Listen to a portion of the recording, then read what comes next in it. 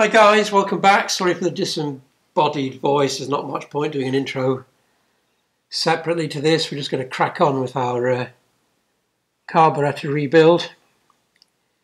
Now, it's all come up quite nicely, I think.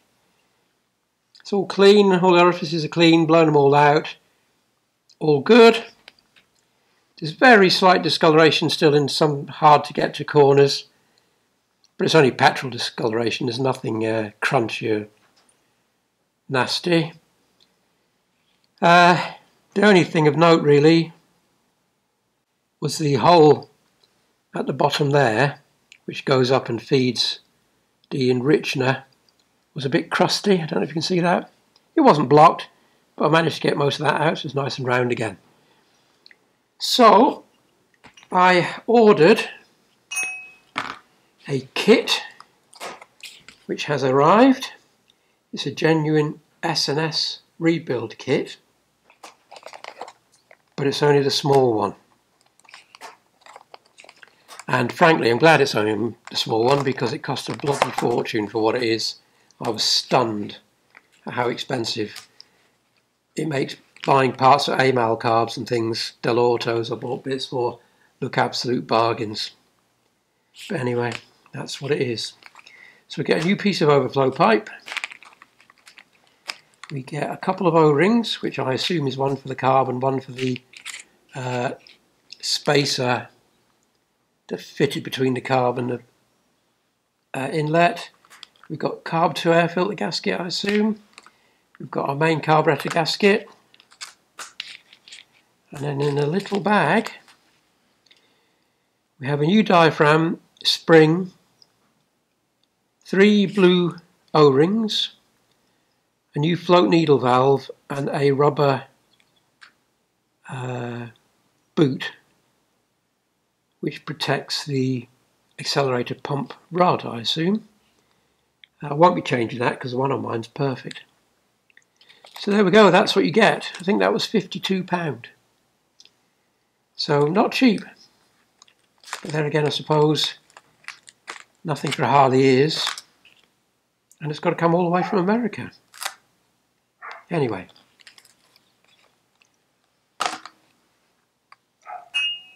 So, what should we start with? I don't know, whatever I can find in my little box.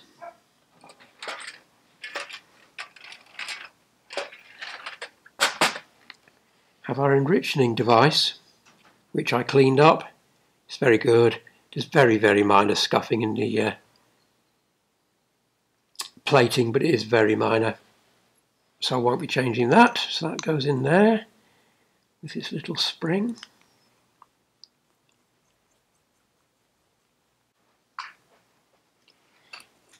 Just nip that up. There's probably a proper method to put these back together in a sensible manner, but I don't know what it is, so I'm just going to put it back together as I pick bits out of the box. And ultimately, I don't suppose it really matters that much. So we have our main jet stack, which I've got rid of all that horrible crud that was on it. Again, there's very minor marking in the brass, but nothing to bother me really. And I've blown everything out to make sure it's all clean, so it's going back in, which goes in there. No, wrong spanner, right spanner. Nip that up. What else have we got in our little box of tricks? We have a drain bowl. Now, the kit didn't come with a new O-ring for there, but that's in good nick. So I think what I will do is just give it a little smear of rubber grease, just to help it seal. Probably a complete and utter waste of time, but hey ho. Can't do it any harm because it's rubber compatible, and it hopefully will help it seal if that O-ring is slightly worn, but I don't think it is.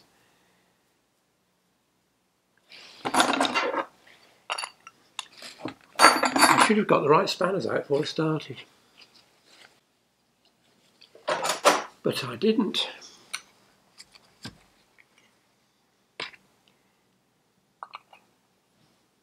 Knit that up.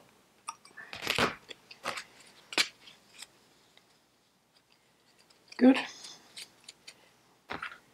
And then we have our union.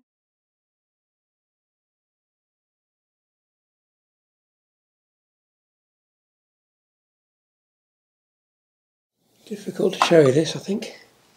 But we mentioned before the seat in there, right in the centre. Try and get the screwdriver in. Just in there. That the float sits on. Well, I used a cotton bud ear type with the metal polish to clean up that, which now seems perfectly good. So the float has got somewhere decent. I think you can see that shine here. So the float now has somewhere decent to sit on. Good. Union, which again has a little O-ring around it, which doesn't come in a kit. But again, is complete. So again, I'll just give it a light smear on the rubber. Excess will be wiped off in 1 second.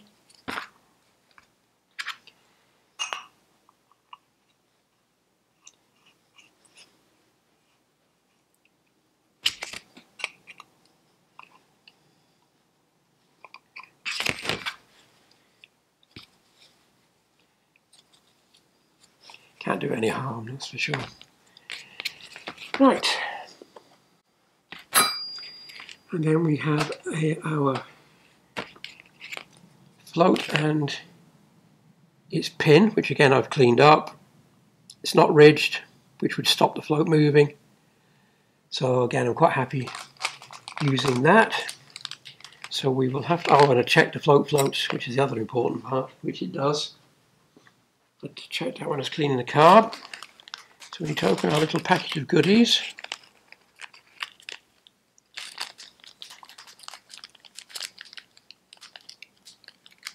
Because we need our new needle valve. Right, there's our float, which floats. I checked. And that's got a hook on there like that, our new little pin, not pin, needle valve. The pin's got to go through there.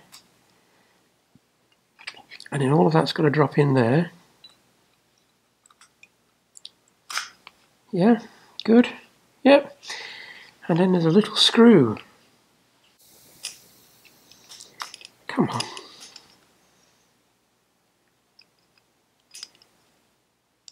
Which does not want to start. This is strange. Threads are good.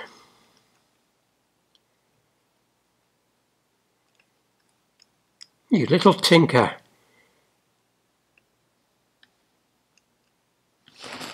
Sorry about this.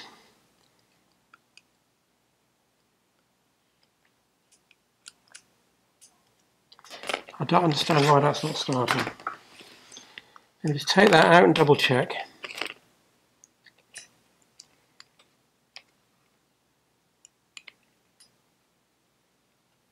Yep, there we go. Right, well I'll leave that in and try fitting it by sliding the pin underneath it. That goes in there. Can we get the pin underneath it? Yes, we can. That saves me taking it out again. There we go. That's good.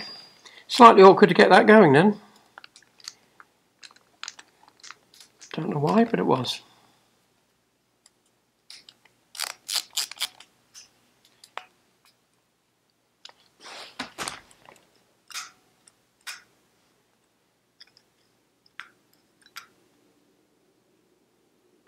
Right.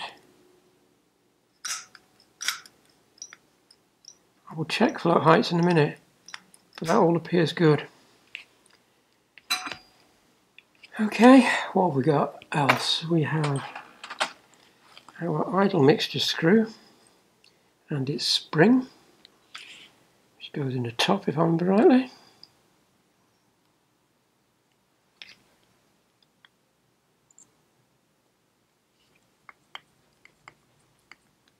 Now then, I need to wind it down. That's all the way in. Now, I have to refer to my previous video to find out how many turns out it was. And I can't remember, I'll have to look. So I'll just set it half, 1, 1.5, and it'll go from there when I check. So there's not a lot else. We have our other jet, which again has been cleaned, blown through, everything's bang on. Just to go in there.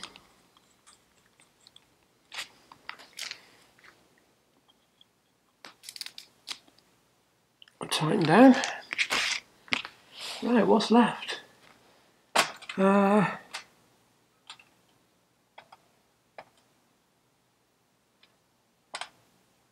think that's it. So it's float height.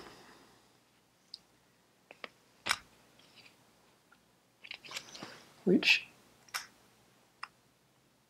I haven't got a figure for. I'll have to go and have a quick look online to find out what the S&S float height is, which I should have thought about before I started pulling this to bits. But as usual, I suddenly decided on a whim to do this now and picked it up and started doing it. Back with you 1 second. Right, I've had a quick look at the S&S website. Should be 1/8 to 3/16. So with the float valve shut, without compressing it too much, I measured that and it came to just about 1/8 of an inch, so I'm quite happy with that. No need to change it. If I was going to change it, you just have to bend the tang is a better word I suppose, bend that up and down to get your float height, but I'm happy enough with that. So that's that. So going back to the top half, we need to fit our gasket. Get it the right way round. Is that right? Yes, it is. Right, fit our gasket. And then I think that's it. I think the two halves can go back together. Yes. Right. Good. So, no. I nearly forgot. This should be our little rubber O-ring on top of there, which I very nearly forgot there for a second. Which would have been very foolish. Right, now they should go together. Shouldn't they? Have I got this right way around? Yes, I think I have.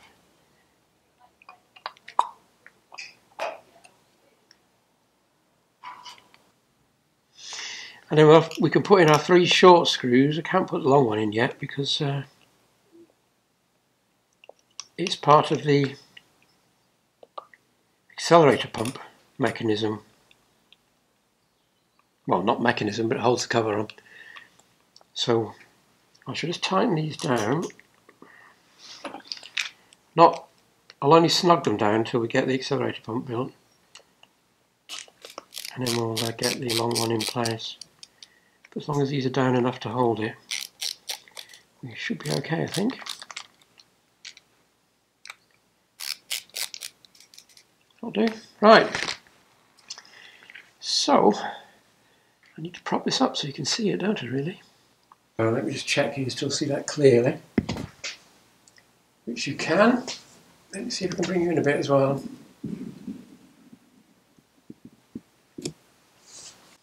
Right, hopefully that's clear enough now, or better anyway.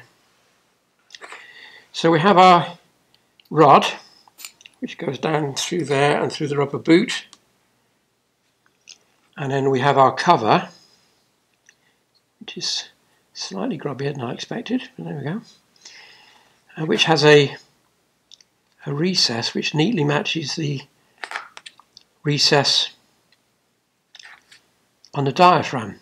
So with the spring in place, that diaphragm should sit in there, which it does. Good.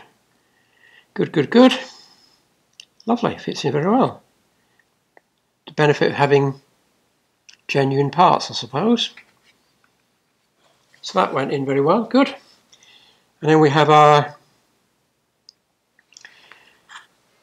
2 chambers, which had a missing stuff. So we've got an O-ring for each of those.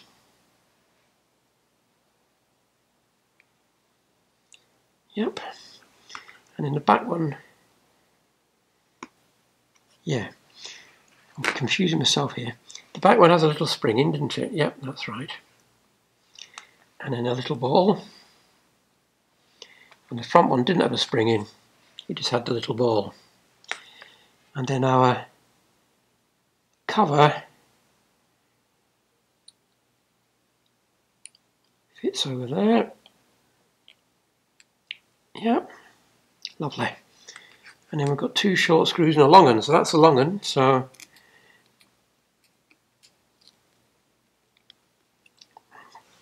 short, long, short,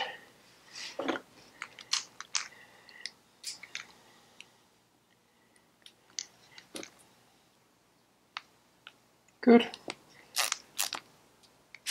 And then we will tighten the other three all the way down.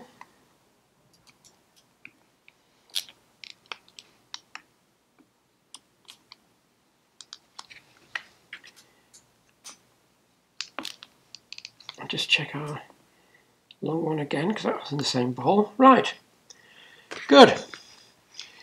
So that leaves our O-ring, which I have replaced already because I did that and the camera cut out as I was doing it. But basically I just used a pick to pick the old one out, and a new one went in perfectly well. A bit dirty from sitting. So that's it. That's our carb. There was another O-ring in the kit which I thought would be for our spacer, but it was the wrong size. So I'm not sure what it's for because it doesn't fit anything on my bike. But anyway, that is alright on mine. It's still well proud of the surface. So a little smear of rubber grease when it goes on, and that'll do fine. So the only other thing then is to refit it, obviously, and to fit our overflow pipe, which should just be a push fit over there. I'll see if I can find it. Yes, our overflow pipe. It should fit over there, and it won't. So it's going to need warming up. Right, well I'm not ready for that now anyway, because although our carb is now rebuilt and has all its correct internals, unlike when I got it, or at least unlike when I took it apart, I'm not fitting it just yet because the Shovelhead needs a more major issue looking at, which hopefully I'll be able to start quite soon. So I will deal with that next before this goes back on, because I'm not going to be running the bike until I fix the other issue anyway. So there we go. That's my S&S carb. It now has all its correct parts. Hopefully the accelerator pump will now work. I'll let you know when we fit it. So until then, thanks very much for watching, and hopefully I will see you back at the garage. Please subscribe if you haven't done so. I know it's a bit of a random mix, this channel, of all sorts of rubbish, but it's just what I happen to be doing at the time. Somebody must like it, I hope, so please subscribe. Thanks again.